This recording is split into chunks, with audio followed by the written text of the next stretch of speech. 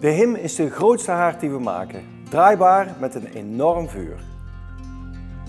De vorm van de Hymme is opgezet rondom de branderkamer van de stor.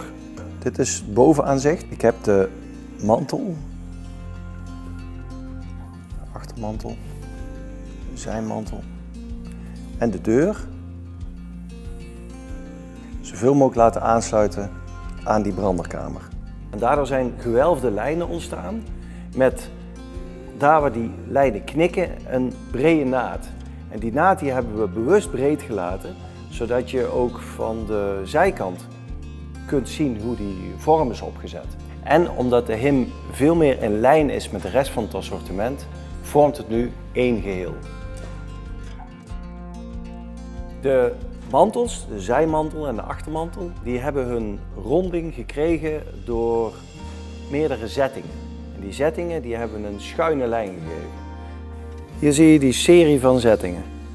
Schuine lijnen, waardoor er ook een soort structuur ontstaat. De mantels van de Hymme zijn leverbaar in zwart, antraciet en ongelakt. En de deur is daarnaast ook leverbaar in wit en grijs.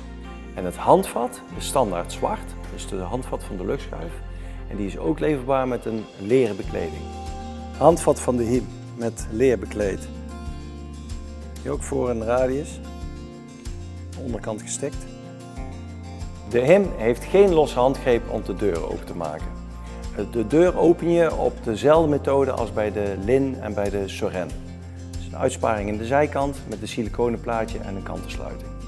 Bij zo'n ontwerp past geen uitstekend handvat om de deur te openen, vinden wij.